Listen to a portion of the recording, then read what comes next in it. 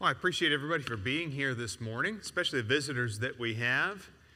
We're always encouraged by your presence, and we ask that if you have any questions for us at all, then please let us know. We would love to be a guide, a help, a support to you in whatever you've got going on in your life. If you have any spiritual needs especially, please let us know. We'll open up our Bibles, we'll hold hands and pray together. Whatever it is that you need of a spiritual nature, we hope that we can be there for you. This has been a difficult time lately in Memphis. And of course, we need to understand that there's always difficulties, right? This is a world full of challenges, and just because something is suddenly happening in the news in our own backyard doesn't mean that it didn't happen the week before somewhere else in the world, and the week before somewhere else in the world, and the week before somewhere else in the world. I don't think that it's an overstatement, though it is an incredible tragedy to say it. But every single day there are people hurting each other. There are people killing each other. There are people stealing, taking, lying, harming.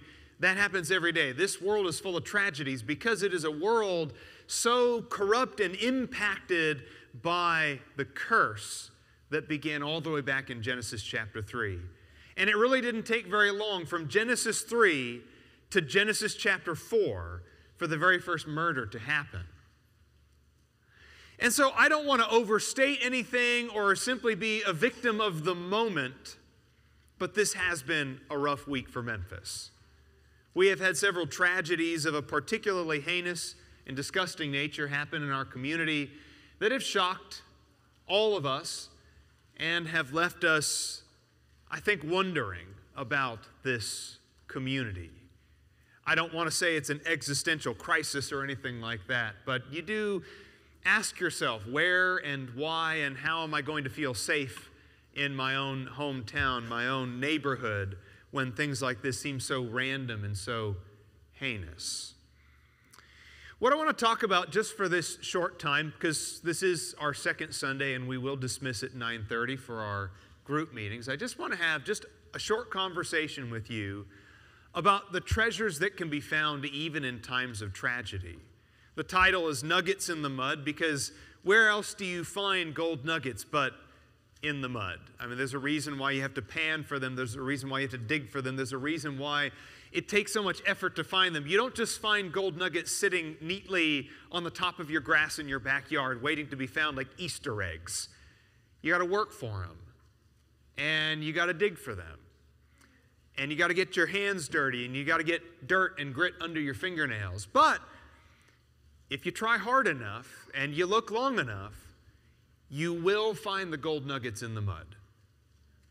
And so here in the midst of these tragedies, I want to remind us that even with carnage and chaos and violence that happens in our streets, there is still something to be found in these situations. Reminders that have incredible spiritual value to us. Maybe something that we can hold on to in the midst of our emotional struggle to just remind us that there is gold to be found in these situations. I thought it was very appropriate, by the way, the songs that Adam selected this morning. We did not coordinate, by the way, but all three of those songs fit perfectly into what I want to talk about today. And I want to remind us of the third and fourth verses from the Church's One Foundation. And I'll go ahead and read them. The Church's One Foundation. Though with a scornful wonder men see her sore oppressed, by schisms rent asunder, by heresies distressed, yet saints their watch are keeping, their cry goes up, how long? And soon the night of weeping shall be the morn of song. Mid toil and tribulation and tumult of her war, she waits the consummation of peace forevermore. Till with the vision glorious her longing eyes are blessed, and the great church victorious shall be the church at rest. And we long for that rest, but for now, we're in the mud. So it's time to get digging, and let's see what we can find.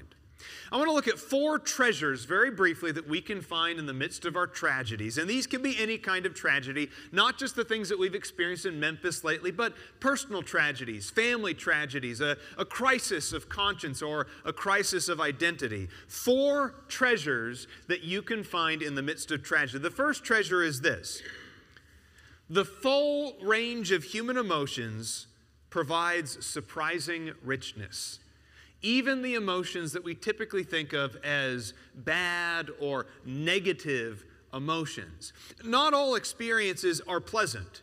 Not all experiences are comforting. In fact, and I've said it before in other lessons, we have to come to grips with the reality that most of humanity, for most of human history, has lived under horrible conditions. Like, we take it so for granted that we can turn the tap and have clean water. We take it for granted that we can have a home that is the exact temperature that we want it to be. We take it for granted that we can go to the store and that we always have food available to us on our shelves. And we forget that for and I'm just throwing this out there for hyperbole's sake, for 99% of people who have ever lived, in 99% of human history, it has been squalor and starvation and disease and a high infant mortality rate. That's what most of humanity has had to live with. And so, we need to find sobriety and peace and wisdom even in the bad emotional experiences, because that's what most people have experienced and are experiencing. If you think that life is always going to be pleasant and comfortable, you're in for a rude awakening, like tomorrow, right? Not going to take very long for you to realize that life is full of sorrows and pains. Take a couple of passages, for example. In Ecclesiastes 7, the writing of a man who certainly understood the full breadth of experiences in his own lifetime. In Ecclesiastes chapter 7, beginning in verse 1, the writer says, "A good name is better than a good ointment, and the day of one's death is better than the day of one's birth. It is better to go to a house of mourning than to go to a house of feasting, because that is the end of every man, and the living takes it to heart. Sorrow," he says, "is better than laughter, for when a face is sad, a heart may be happy." Verse 4, "The mind of the wise is in the house of mourning, while the mind of fools is in the house of pleasure." Now, this gets read a lot of times at funerals, but it's something that we ought to take to heart every single day. That as far as wisdom is concerned, as far as two different experiences that make you who you are, that help you grow, he says, it's better to go to the house of mourning. It's better to experience sorrow than laughter. Because sorrow, though it is painful, is an incredibly enriching emotion. It's painful, but it's enriching spiritually, wisdom-wise, emotionally. Take another passage. In Acts chapter 5, in the midst of what could I think technically be called a tragedy, in Acts chapter 5, in the first few verses there's this story of these two individuals, Ananias and Sapphira, who sell a piece of property for a certain amount of money, and then they claim that they sold it for a certain amount of money and donate it to the church. What they're essentially doing is they're lying. You know, for the sake of just throwing a number out there, we sold a piece of property for $10,000, but let's go ahead and say we sold it for $5,000, and we'll keep the other $5,000 for ourselves. Here, $5,000 to the church at Jerusalem. A generous donation by Ananias and Sapphira. They're called out for that lie, though, and they're struck dead by God. Now, you might think that an experience like that would just knock the church down. The church at Jerusalem would just go, wow, what a discouraging week this has been. It's just bad news here at the church in Jerusalem. People are falling over. They're getting struck dead by God like flies. I don't know if I want to be a part of this church anymore. A lot of negative stuff going on at the church in Jerusalem. And yet look at what happens in verse 11. "And great fear came upon the whole church and upon all who heard these things." And if you keep reading beginning in verses 12 and onward, the church kept growing. Great fear. Even in the midst of what by all accounts is a horrible situation, a negative situation, great fear came upon that church, and they kept working, and they kept growing. Matthew chapter 5 in the Beatitudes, Jesus reminds us here in these Beatitudes that, what appears on the outside is not always what's going on the inside. Most of the Beatitudes talk about situations that we would normally consider to be not good. These are not blessings. And yet here's Jesus saying, blessed are the, he uses words like poor and mourning and lowly and hungering and thirsting and persecuted and insulted. He uses words like that to say, you're blessed if you experience this. Deep, thoughtful, engaged people don't linger forever in ease, but they wade through the hardships to find the treasures. A fourth treasure, and at this pace, we're probably going to have to cut this off here in a few minutes because I've only got a few minutes here on these second Sundays. A second treasure. Appreciating your mortality is never a bad thing. We don't wish tragedy upon anybody, especially our loved ones or our neighbors. But when tragedy does strike, I say don't waste the opportunity to consider life's brevity. Psalm 39, for example, reminds us, surely every man at his best is a mere breath. And so he asks God, teach me to be aware of my brevity. Teach me to number my days. Let me know, he says in Psalm 39, how transient I am in this life. Other passages also remind us of this. James chapter 4 says that you're just a vapor. You're a breath. That's what your life is. A third treasure. When tragedy strikes, I'm reminded that a worse fate awaits me if I don't repent. Our scripture reading a few minutes ago was drawn from Luke chapter 13. And there in Luke chapter 13, Jesus actually talks about several tragic experiences that were, you could say, in the news, right? These are things that were happening kind of on a local level. These were on people's minds. He reminds them of this story in the news of Pilate killing some Galileans and mixing their blood with sacrifices. I mean, surely that's a horrible and disgusting event. You'd hate to read a headline like that. And then on top of that, he says, and then there was this tower in Siloam that fell over tragically, and it killed these people. And he says, were any of these people worse sinners than you? Were any of these people worse sinners than the survivors? No, of course they weren't. Tragedy happens, and tragedy hits us very randomly. What's the difference between the person who gets carjacked and killed at the gas station and the person a block away who has no idea that any of that happened? Well, there is no difference in terms of were they innocent, were they guilty? There's no difference between them. They're not worse sinners or better sinners, or it's just tragedy. And it strikes, and it's random. But Jesus does say, there's a lesson for you, though. There's a worse fate than getting killed in a car wreck. There's a worse fate than getting held up at a convenience store. There's a worse fate than getting struck by a vehicle while you're out there minding your own business, walking down the sidewalk. There is something worse waiting for you than all those things if you do not repent. And God's patience doesn't last forever either. The very next story that he offers in Luke 13 is a little parable about a man who comes to his garden and he looks out and the trees are producing, well, at least one tree is producing nothing. And he tells his gardener, rip that tree up. I'm sick and tired of that tree. It's just taking up space.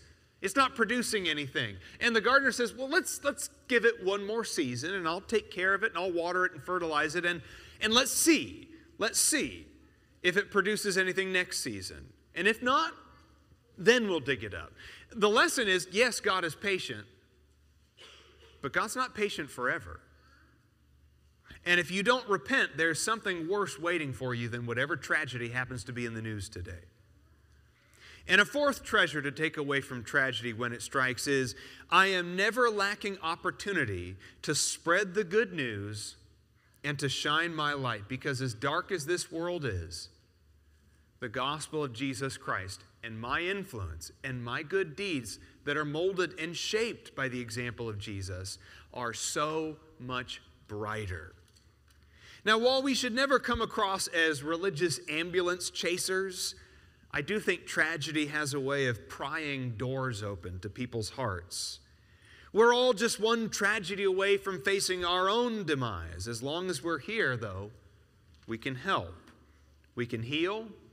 We can teach. We can love. And just as Paul explains in Philippians chapter 1, when he says, I'm hard-pressed. I'm hard-pressed. I don't know which one to choose. If I was to die, I could be with Jesus and all my labors are over and it would be rest, and I would really, really like to be with Jesus. But I know that if I remain in the flesh, it's good work to be done. And I'm hard-pressed from both directions, but I suppose that if I'm going to stay here, that I'm going to keep working, and that's our mission right now. You and I did not die in a tragedy this last week. You and I did not die in a tragedy this week. But we can keep living and doing something about the brokenness in our community, the brokenness in our families, the brokenness in our neighbors' lives. We have an opportunity to do something about that and to show the love of Christ and to teach the gospel to people and to be an influence on people. And that's a gold nugget in the mud right there. You better pick it up and do something with it then.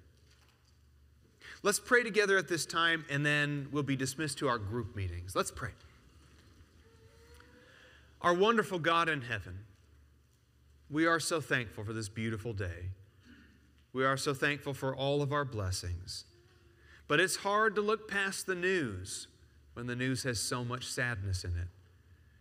It's hard to look past the tragedy when the tragedy strikes so close to home. So help us to be lights. Help us to be salt, to be different, to be distinctive in our behavior and our attitudes and the words that we use. Help us to preach your gospel, unadulterated, pure, and simple. Help us to tell people that they need to believe in your Son and to be baptized in your name, in your Son's name, and in the name of the Holy Spirit. Help us to show people what it means to have lives free from sin, forgiven, filled with grace, changed and reborn. Help us to say the right thing when the opportunity comes up and to not shirk our responsibility to be bold preachers of your word. And God, we do ask specifically for families that have been impacted by these latest tragedies in Memphis. Please bring healing and comfort to them. And if it is your will, grant them the time and the grace that they need to prioritize you in their own lives. Help them to seek after you in your word, to speak to others about where their faith is lacking, that they may come to a greater knowledge of you. Be with all of these families and help them to move forward in life, to know that there is always something to be done. God, be with our police officers. Please bless them with safety and wisdom and good sense as they encounter difficult and trying situations. Be with our mayor and our other elected officials, both at the city level as well as the county. Please be with first responders. Give them the cool heads that are needed to respond in the right way to various tragedies and situations, and that they may use rightly the life-saving skills that they've worked so hard to hone. Continue to be with us as a church. Bring your blessings upon us, all the rich spiritual blessings found in Jesus alone. And in him we pray. Amen.